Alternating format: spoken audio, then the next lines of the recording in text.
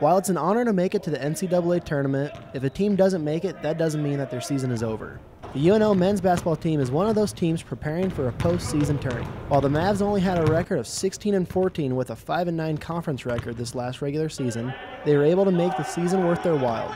UNO made history by getting an opportunity to play in the College Insider Tournament. This is the first time in the history of the CIT that a team who is going through the reclassification process from D2 to D1 has gotten an at-large bid. The Mavs are in year 3 of 4 of this reclassification timeframe. Senior guard Alex Phillips says that the CIT bid is exactly what the team is striving for. We got what we wanted, you know. We always talked about postseason this summer, postseason. So, now that we have the opportunity to actually play in the postseason, it's a great feeling.